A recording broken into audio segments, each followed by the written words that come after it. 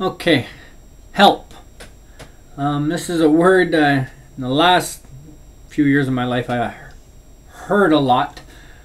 I believe myself that I've always helped people. The definition I can take out, for help here is okay. Anyways, for most people don't know, it's a verb as well as a noun. It's two complete basic different words that people kind of screw up together. Now, to aid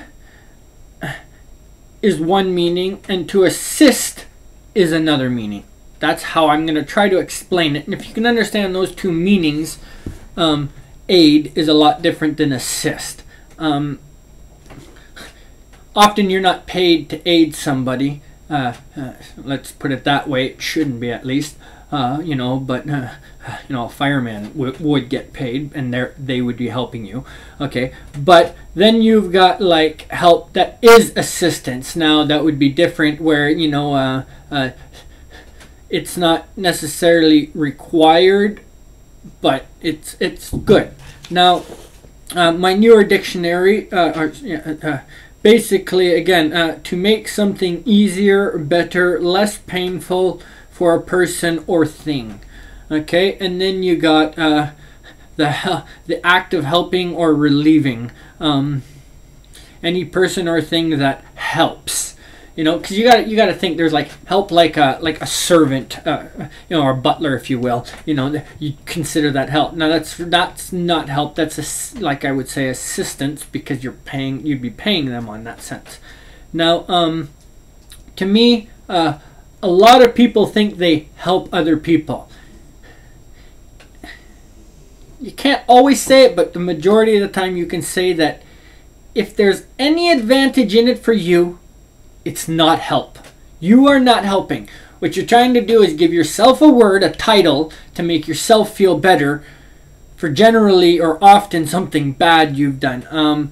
People may even say thanks for the help, and they're giving you $20.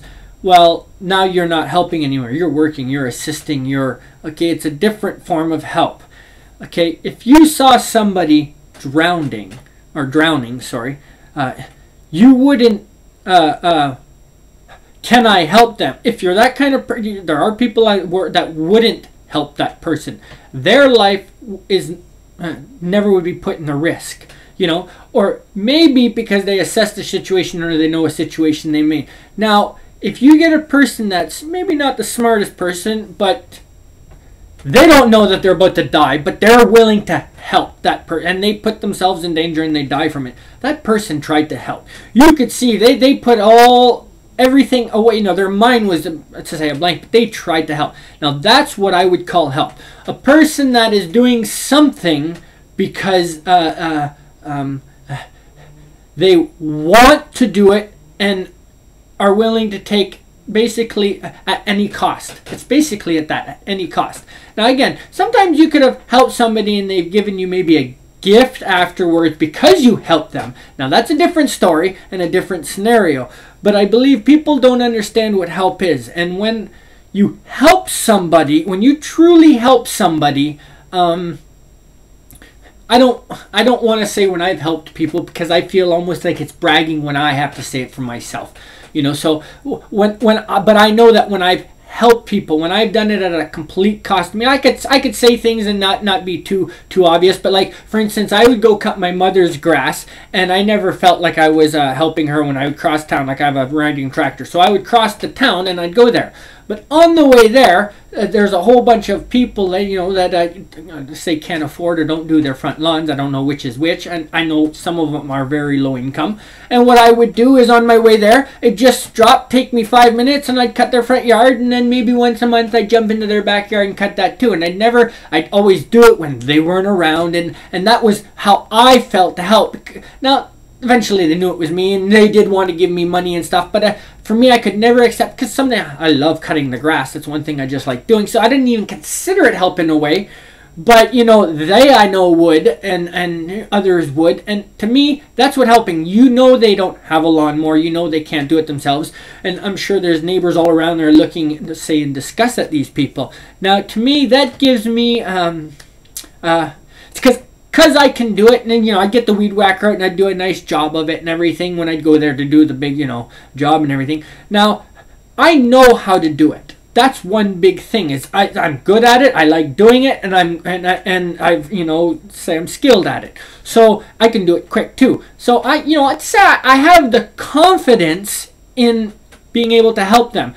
Just like now, to take it to a higher extreme, a lifeguard is skilled to go help, not to say without question, but you know, and they know assessment of a situation to go help a person that is drowning. And be able to be, say, successful and good at it, and say they're being paid. But those people are actually helping, you know, and they have the confidence in what they were doing. Sometimes you shouldn't have confidence in helping people, because you can get those, help can cause, true help, I should say, when you can cause a form of confidence in people that maybe they shouldn't have.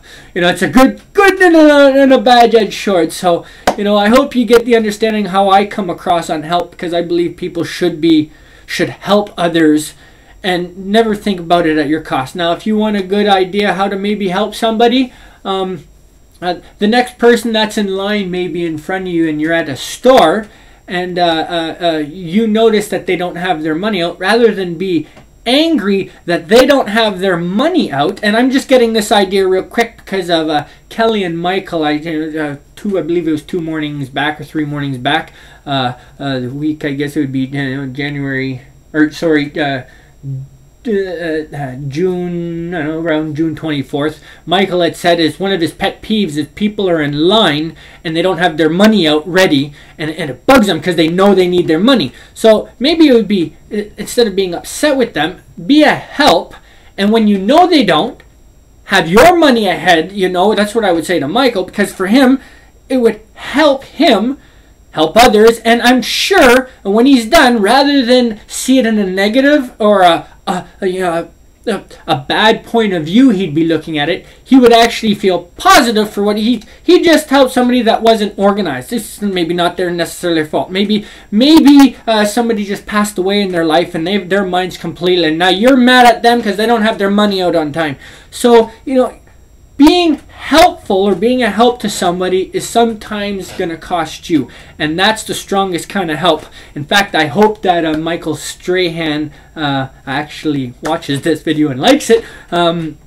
Anyways, you know, I think when you help people, it causes a confidence inside yourself that for what you've done, and it teaches you an ability you didn't have, whether it's helping somebody drown or helping somebody just in a line, you know, or maybe it's an older lady that needs help out to the car, you know, and not to say you're working out and you're getting stronger, but then you're able to, and then you're helping a person carrying a couch because you've gotten good at work, not to say working out, but using your muscles, and you were a really weak person at the beginning. You know, it could be one of these simple things that help others, and it'll cause, you know, a form of confidence in you, and I mean true help. All right, I hope people get that.